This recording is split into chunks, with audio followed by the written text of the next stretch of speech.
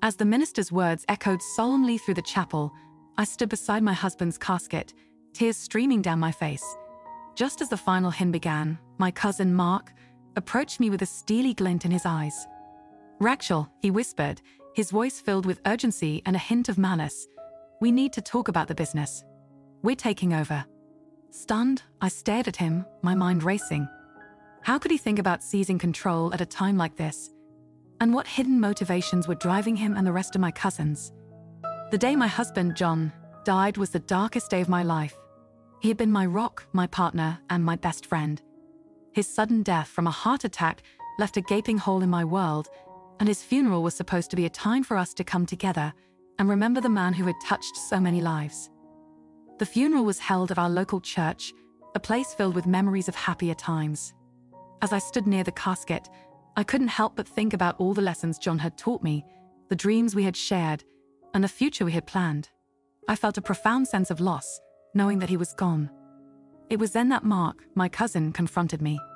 His eyes were filled with a mix of determination and greed, and his voice shook as he demanded control of the business John and I had built together. The accusation was like a dagger to my heart, and I struggled to understand what he was talking about. "Mark, I don't know what you mean," I said, my voice trembling with confusion and hurt. "We haven't even had time to process John's passing." He crossed his arms, his jaw set. "Rachel, the business can't wait. We've been talking, and we believe it's in everyone's best interest if we take over. You can't handle this on your own." With that, he turned and walked away, leaving me standing there, feeling helpless and confused. I knew I needed to find out the truth, not just for my sake, but for the sake of the business John and I had poured our hearts into.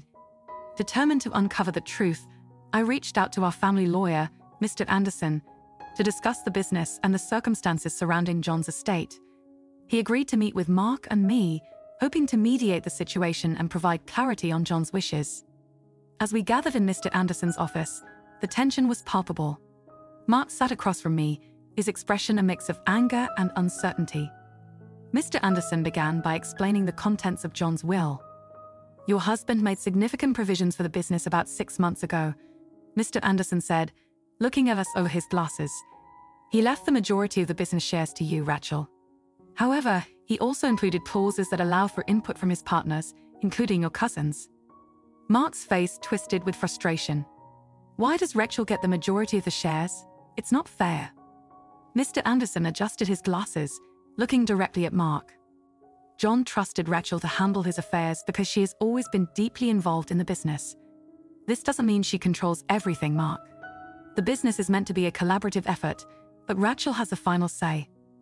Mark's anger seemed to simmer, but it was clear that his distrust ran deep. "I just don't want to be left out, Rachel. We all deserve our share."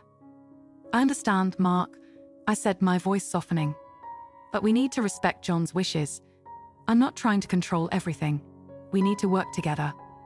Determined to bridge the gap between us, I decided to dig deeper into John's belongings, hoping to find something that might help us understand his decisions better. As I searched through his study, I stumbled upon a locked drawer in his desk. After finding the key in his jewelry box, I opened the drawer to reveal a stack of letters and a journal. My hands trembled as I realized I might find answers to the questions that haunted us. I started with the letters, which were addressed to each of us from John. As I opened mine, I felt a pang of sorrow mixed with hope. "Dear Rachel, if you're reading this, it means I'm no longer with you. I want you to know how proud I am of you and the person you've become. I've always trusted you to be strong and responsible, which is why I've named you the primary shareholder of the business. This decision was not made lightly, and I hope you understand that it comes from a place of love and trust. Please work together with our family to honor my wishes. I know that you can guide them and support each other through this difficult time. With all my love, John." Tears streamed down my face as I read his words. He had trusted me, and I needed to honor that trust. I decided to share these letters with Mark and the rest of our cousins, hoping it would help them understand. When I handed the letter to Mark, he hesitated before opening it. As he read John's words, I saw a mixture of emotions cross his face.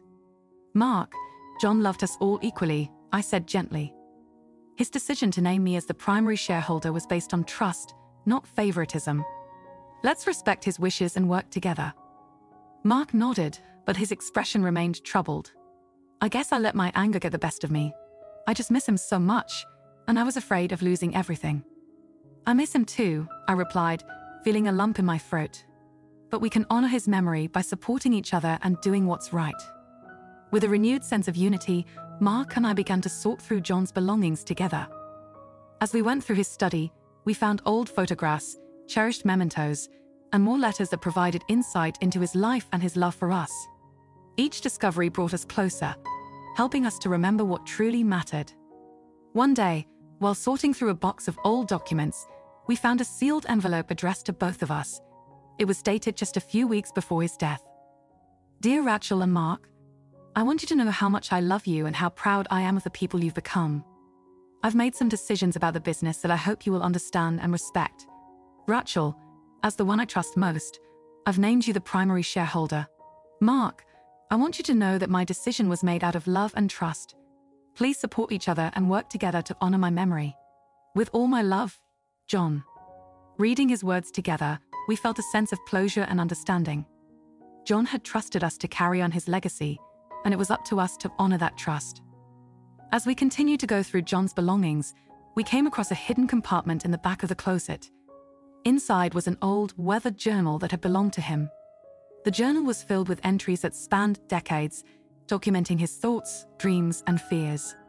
One entry, dated just a few months before his death, caught our attention.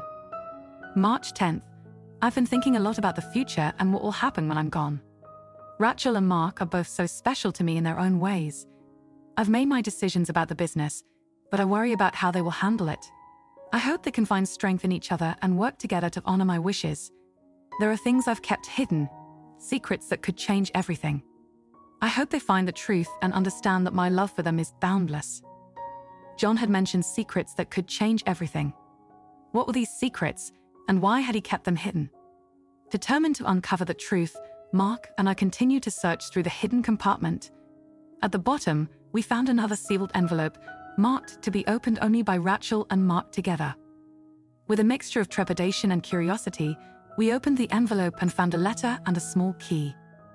Dear Rachel and Mark, if you are reading this, it means I am no longer with you, and it is time for you to know the truth.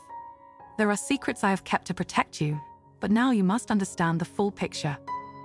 Enclosed is the key to a safety deposit box at the local bank. Inside, you will find documents that will explain everything. I hope that knowing the truth will bring you closer together and help you understand my decisions. With all my love, John. Our hearts raced with anticipation and anxiety. What could be in the safety deposit box? What secrets had John kept from us? The next morning, we went to the bank, where we were escorted to a private room to access the box. Inside, we found a stack of legal documents, old letters, and photographs. As we sifted through them, a story began to unfold, one that none of us could have imagined. Years ago, before Mark and I were deeply involved in the business, John had been entangled in a complicated legal battle with a former business partner named Richard Peterson. The documents revealed that Richard had been John's closest friend and business partner, but their relationship had soured over a major disagreement. Richard had accused John of embezzlement, leading to a bitter and public legal battle. John had fought hard to clear his name, and eventually he won the case. However, the stress and strain of the ordeal left deep scars. The legal battle had nearly bankrupted him, and he had to rebuild his life and the business from scratch. The experience also led him to make careful and strategic decisions about his finances and the business, wanting to ensure that we would never face the same hardships. As we read through the letters, we discovered that Richard Peterson had never forgiven John and had continued to harbor a grudge. There were several threatening letters from Richard, vowing to ruin our family and take over the business. John had kept this from us to protect us from the fear and anxiety he had lived with for years. The most shocking revelation came from a series of letters John had written but never sent. In them, he detailed his fears that Richard would try to manipulate us or claim part of the business after his death. He urged us to stand together and be vigilant against any attempts to divide us. The weight of these revelations was overwhelming. John had carried this burden alone, shielding us from a past filled with conflict and danger. As we absorbed the full story, A sense of gratitude and admiration for his strength and love filled our hearts. "Mark, we need to honor his legacy by standing together," I said, my voice filled with determination. "We can't let the past tear us apart. We have to support each other and protect what he worked so hard to build." Mark nodded, his eyes filled with regret and resolve. I let my anger and fear get the best of me. "I'm sorry, Rachel. I understand now why he trusted you to lead us." With a renewed sense of purpose, we worked together to settle John's estate and ensure that his wishes were honored. The knowledge of his struggles and the threats he had faced brought us closer, strengthening our bond as a family. We decided to create a family trust in his memory, dedicated to supporting causes he cared about and helping families in need. It was our way of turning his pain into something positive, ensuring that his legacy of love and resilience would live on. As we went through his belongings one last time, we found a final letter addressed to both of us. It was dated just days before his death. "Dear Rachel and Mark, as I prepare for a trip that I hope will bring me some peace, I want you to know how much I love you. Life is unpredictable, and I want you to be prepared for anything. The truth I've hidden from you was meant to protect you, but I believe you are strong enough now to handle it. Remember that my love for you is endless, and I trust you to make the right decisions. Stay united, support each other, and carry on my legacy with pride and strength. With all my love, John." Reading his final words, we felt a profound sense of closure and peace. John's love had guided him through unimaginable challenges, and now it was our turn to carry that love forward. Years passed, and the pain of losing John gradually transformed into cherished memories of the love and life he had given us. The family trust we created in his honor flourished, helping countless families overcome hardships and achieve their dreams. Our bond as a family grew stronger, fortified by the knowledge of John's struggles and sacrifices. We supported each other through life's challenges and celebrated each other's successes, always remembering the lessons of resilience and unity John had taught us. One sunny afternoon, as we gathered in the garden of our family home, I felt a sense of fulfillment. The flowers John had planted were in full bloom, a vibrant reminder of the love and care he had poured into every aspect of his life. As we sat together, reflecting on the journey we had been through, Mark turned to me with a smile. "Rachel, thank you for being our rock. John was right to trust you." I smiled, feeling a warmth in my heart. "We did it together, Mark. He would be proud of all of us." In that moment, I knew that John's legacy would live on, not just in the wealth and possessions he had left behind, but in the values, love, and wisdom he had instilled in us. His spirit would always be a guiding light, reminding us of the importance of family, unity, and the enduring power of love. The story of Rachel and Mark is a testament to the strength of family bonds and the power of love and resilience.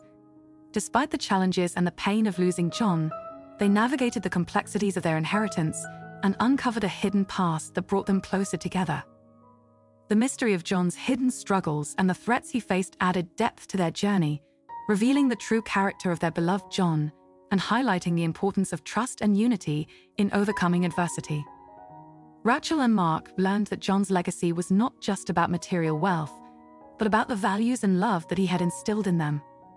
Through perseverance, courage, and a commitment to honor his memory, they ensured that John's spirit would continue to guide and inspire them for years to come.